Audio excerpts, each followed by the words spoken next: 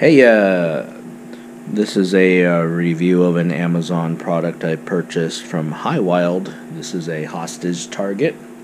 I picked this up for about $250 recently, before tax.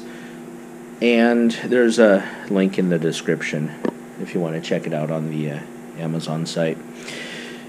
Highwild makes a bunch of actually different AR500 targets. A lot of cool stuff. This is my first Highwild purchase, so it's something I've been wanting to buy for a while. And let's dig into it. So first of all, it came in 2 packages, and the Amazon listing actually does warn you it can ship in separate packages, and those packages can arrive on different days. Mine came on the same day, which is cool, so don't freak out if you get one package and you're missing one. It's disclosed on the product description, but most people don't read that, and they complain, I only got one package. Well, you should have read everything. This package here was the 2 pieces for the stand, and I think that weighed in at about 12 pounds in the box. And then this one's going to be the plate and the mounting bracket and the base, and I think this one weighed in at about 42 pounds in the box. So without the packaging, the whole thing may be around 50 pounds or so. So let's kind of dig into this and see what we got. This is this is the base.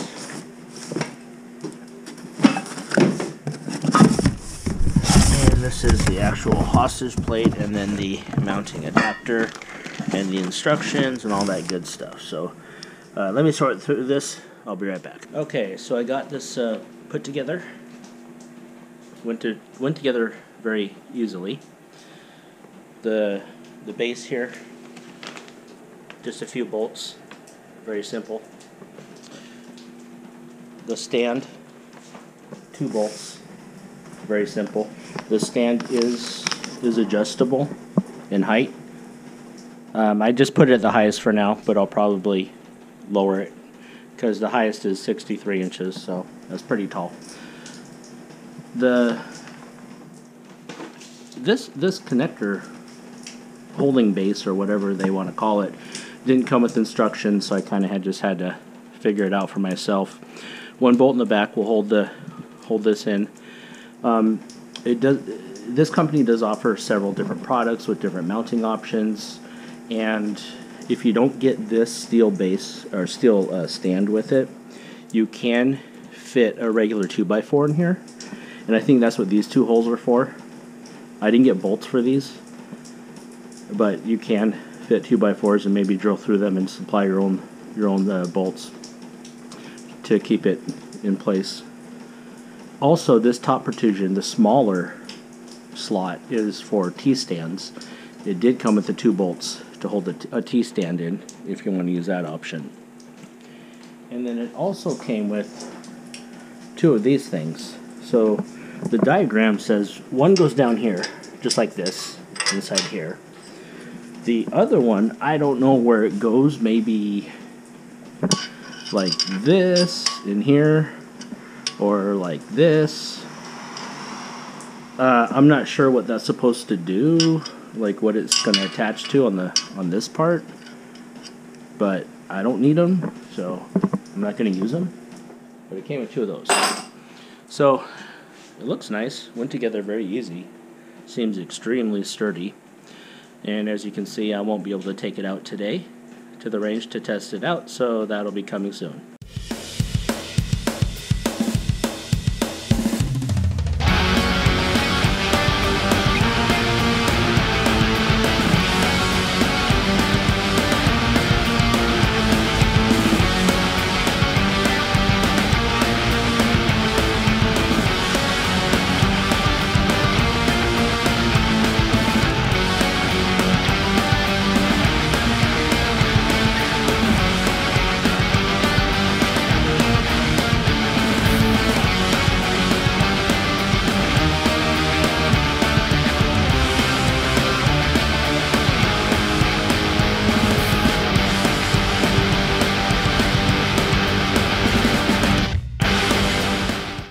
So I made it out here to the range today. The rain let up that we had the past few days here in Arizona. So it's time to test out this Amazon hostage target from Highwild, 3/8 inch AR500 steel. I have it currently at about 10 yards, which is what they recommend for pistol caliber.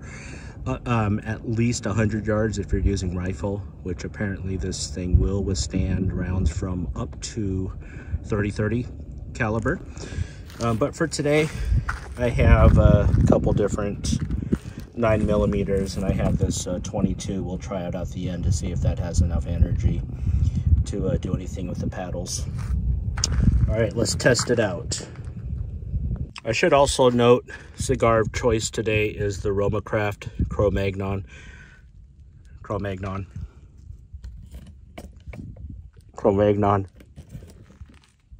This is my go-to. It's always been my favorite. They're not a sponsor or anything, but I thought I'd throw that in there because you have to smoke a cigar when you're shooting. All right, first up is going to be the SP5K.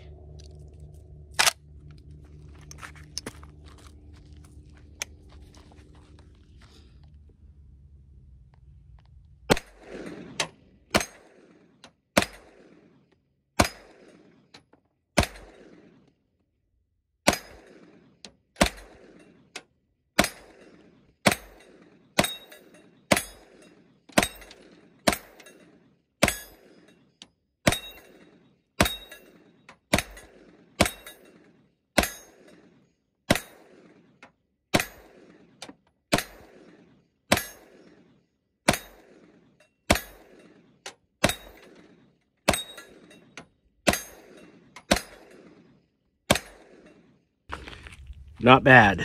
VP9 suppressed. I'm using just regular ball ammo, so should have the same results, but why not?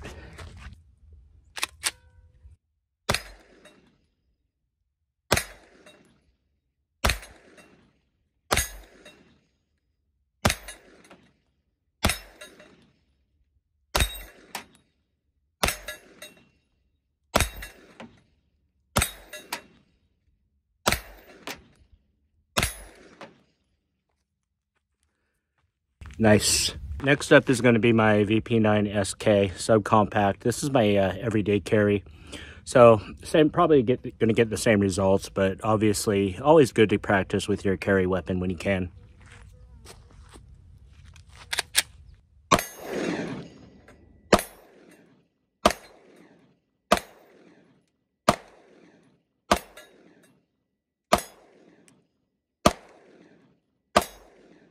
Okay, so now we're going to try out this Mauser M20. This is a 22 caliber. We'll see if this has enough energy behind it at 10 yards.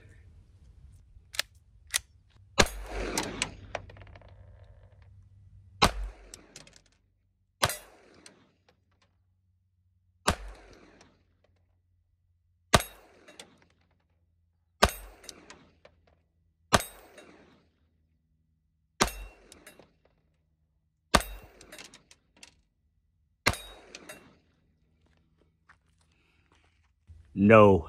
All right, so here's the target afterwards. Obviously, I took some headshots. You can see that. And easily painted over for reuse. Overall, I'd say this is a fantastic buy. I love it. I've had steel targets in the past, but not these hostage ones with the swing out paddles. So this is actually very cool.